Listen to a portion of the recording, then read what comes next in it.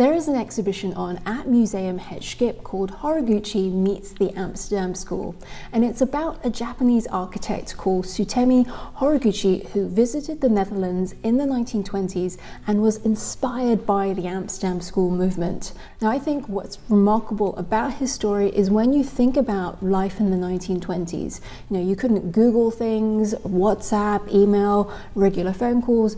You couldn't just book a flight as well, and Horiguchi traveled to Europe by steamboat and train.